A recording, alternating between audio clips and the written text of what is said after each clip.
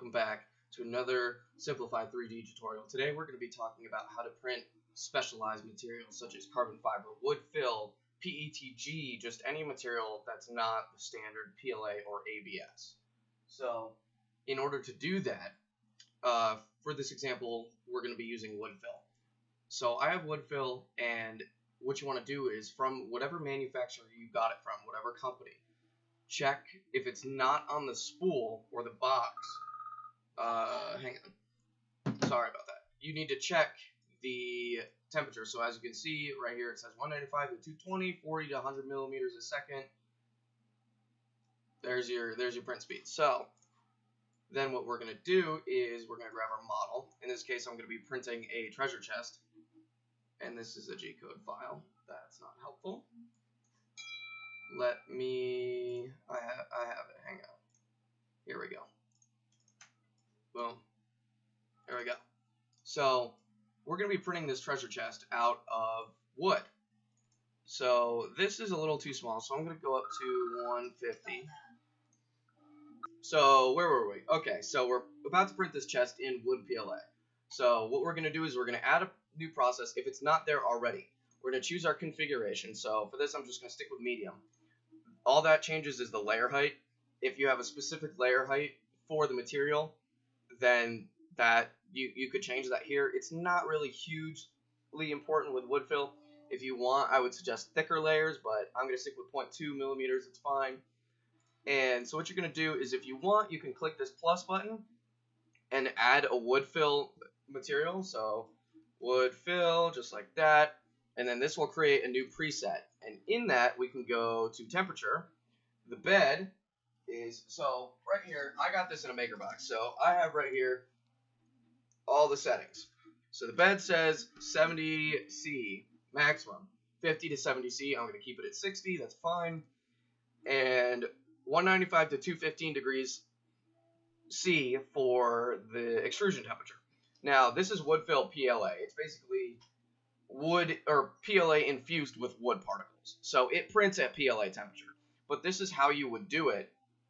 Two changes. I'm going to make this 215 for the first layer, and then I'm going to make this 210 for the second layer. And we'll update the profile, click OK, slice this bad boy, and we can actually preview the G-code here. Make sure there's no problems. It's always good practice to preview the G-code. Looks pretty good, and we'll save to at the disk. And I'll show you the finished product. So let's switch over here. Okay. So here is the finished. Oh, I don't have my good camera. I'm using my webcam, but this is 1080p, so it should be pretty comparable. So this is the chest. Came out. Look at that. Come on, there's the focus. Yeah. There we go. Stay focused. So it's not bad.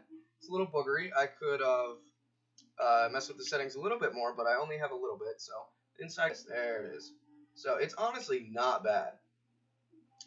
Like I'm giving you a serious macro shot, but from back here, refocus. It looks great, and it sounds like wood. Listen, you hear that? It sounds like wood. Like it does not sound like plastic at all. It smells like wood when you're printing it. It smells like a wood shop. It's awesome. So that was the WoodFill. That was how to add and save a custom material to Simplify3D. Please note that a material that only changes the temperature and a couple of other settings. If you have a material like NinjaFlex that is specific to like an extrusion speed or extrusion multiplier, those are a little bit difficult because when you add that material and save it, it does not save those settings. Those settings are global, so those settings will affect all your materials. There is a workaround by manipulating the .ff file, which I'll actually show you because I have time. This is what a .ff file looks like.